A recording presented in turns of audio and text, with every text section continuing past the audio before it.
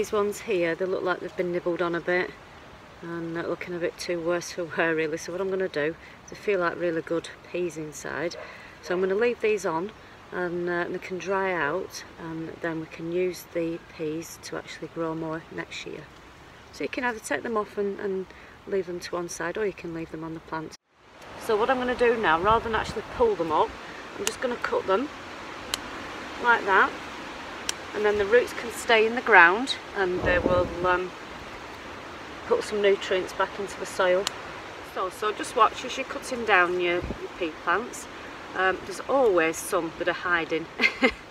Even though you think you've harvested them all, there's always some, so you can just go around and obviously put this in your compost because it will absolutely love it. And also you can eat the pea shoots. They're quite tasty actually, so that's another thing you can do with them if you're not going to compost them.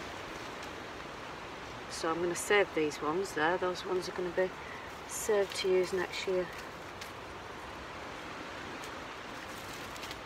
Some of them are looking a bit of a mess because the wind and the rain has got to them. So that's a good one to save.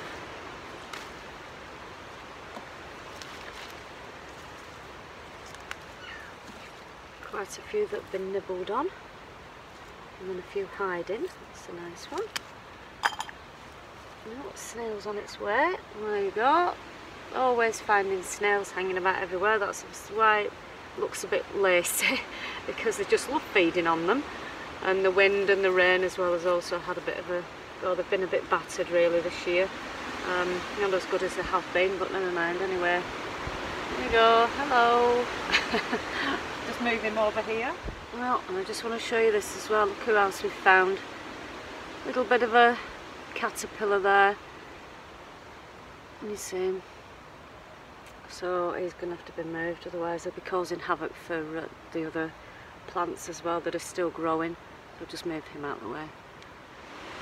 So I'm going to take down this support now, and I can obviously reuse the string and the bamboo canes. They'll be saved for next year, where build it all again.